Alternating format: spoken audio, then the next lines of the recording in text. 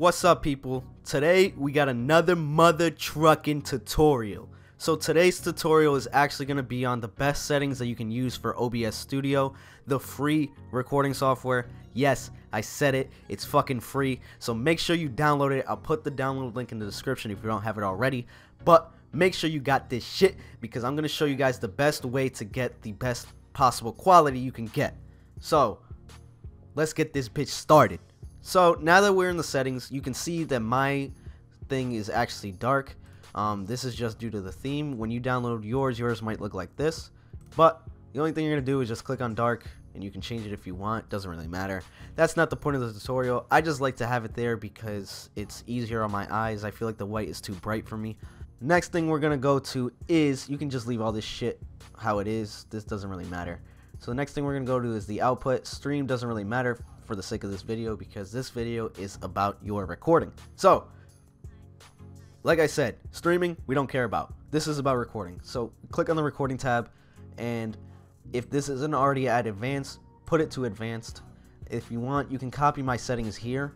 These settings I feel like are the best settings you can get, but I'm gonna explain a little bit, so don't click off of the video yet because I have to explain a little bit for some people because your computer, not every computer is the same as mine.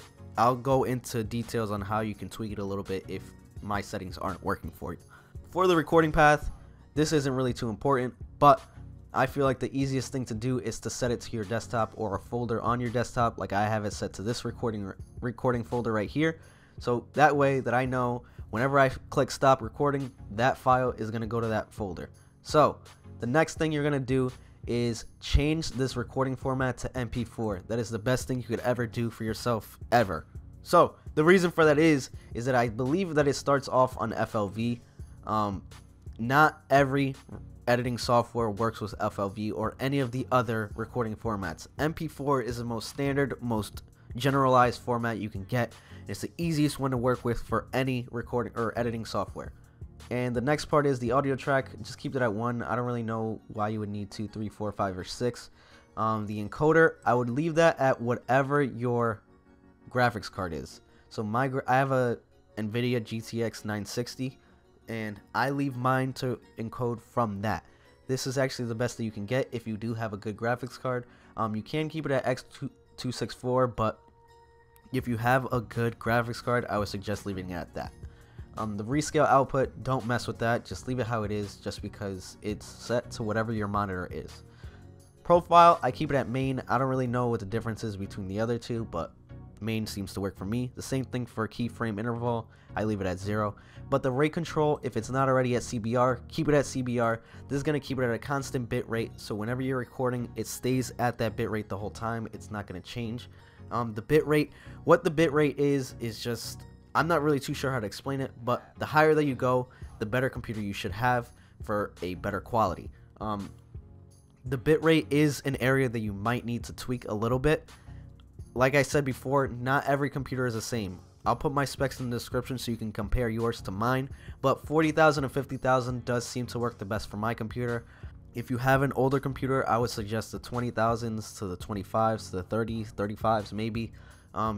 What you want to do is when you're recording whatever you want to record, just test it out with, start out with 40,000, and if 40,000 is too high, just put it down. The way that you'll know it's too high, I'll put a screenshot on the screen of what it'll say, but you look at the recording and it'll say the CPU usage is too high.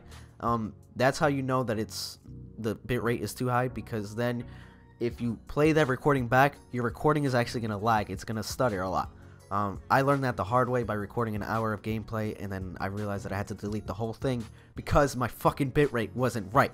So make sure your shit is right, or else you're gonna be pissed at me and yourself, and I don't want you to be pissed at me. I want to help you. All right, so just keep it at 40,000, and then just go down from there if 40,000 doesn't work. The next tab is the audio tab.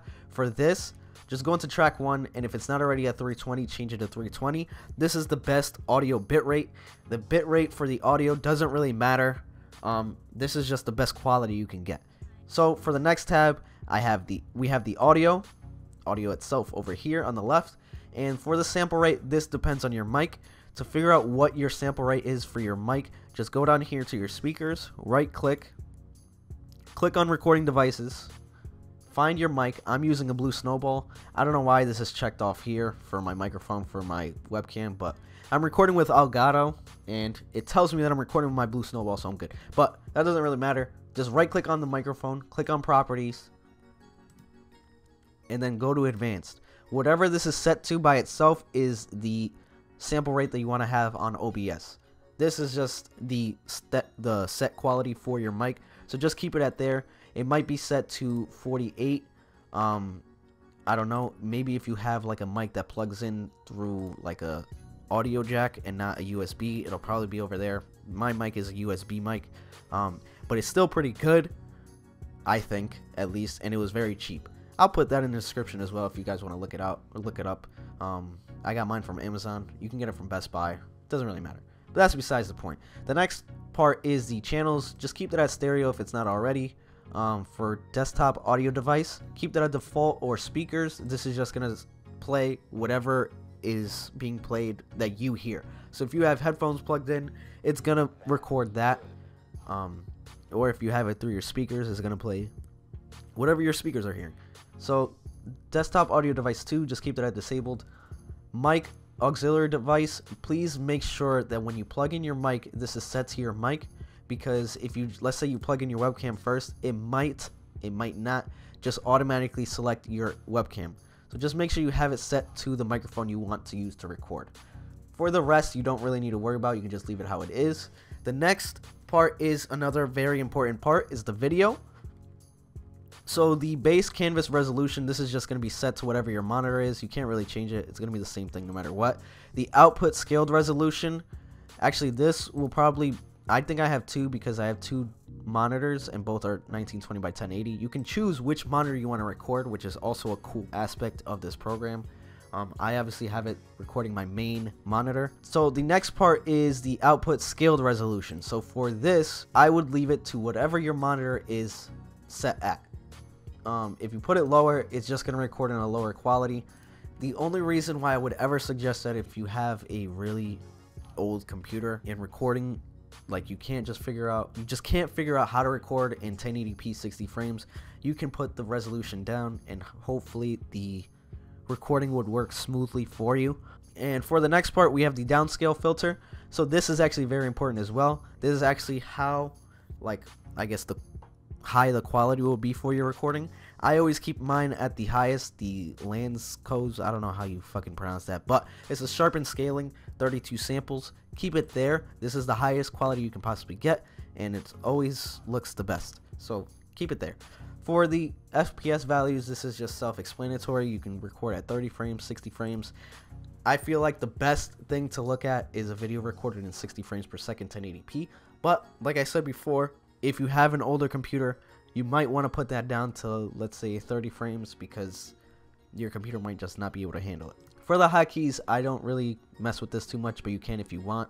It's just a button that you can press to either start recording, or stop recording, or just other things in general. You can play with that if you want, but that's not the sake of this video. The sake of this video is for settings that you can get to record. So the next part is the advanced process priority. This also depends on your computer. If you have sort of a lower end CPU, the CPU is actually the part that determines how high you can put your quality. So if you go to a game, let's say, and then you start moving your mouse very quickly, you can start to see it lag maybe. This is due to your process priority. You can also put that down to normal or above normal. I usually keep mine at above normal because, like I said before, my computer isn't the greatest computer, but it is a decent build. For the render, I would just leave that at Direct 3D 11.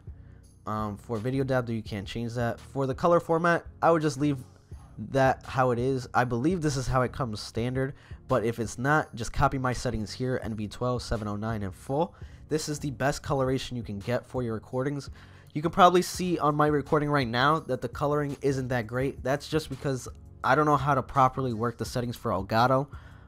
But for OBS, if you look at my screen here, you can really see the difference. You might not be able to, because like I said, I'm recording with the Elgato, so you can't really see it.